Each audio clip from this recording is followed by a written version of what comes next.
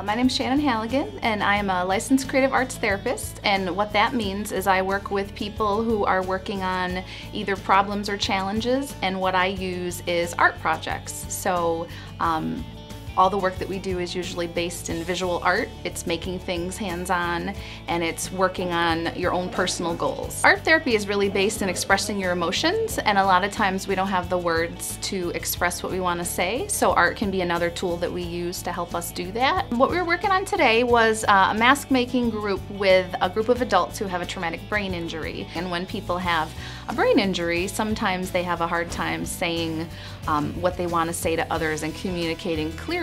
So creating something like art shows a different side of them, can show things about them that they maybe cannot say to you in words.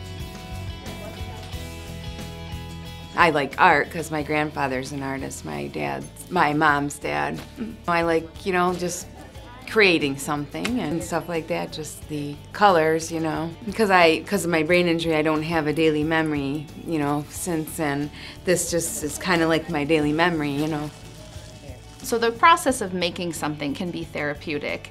If you want to get even deeper into it, you could choose to work with an art therapist who might help you work on bigger issues and help you work through problems. When you work with your hands and you create something visual, there's fine motor skills that are tied in. Often occupational therapy and art therapy are related in their goals, where you're working on manipulating something with your hands. Brain function and the processes in your brain. So if normally you have trouble paying attention in class or just have a hard time focusing, art can actually help you get better at that. I think art can level the playing field in terms of everyone is more equal. You're not comparing one person who's a really high achiever to someone who maybe has a developmental delay. And when you look at their artwork, you may not be able to tell the difference between the two artists because I think it just looks at more than IQ. I think it looks at more of a whole personality and what's going on with a person. Art really taps into the strengths and the positive parts of a person. So rather than focusing on what they might struggle with, it's actually focusing on their strengths.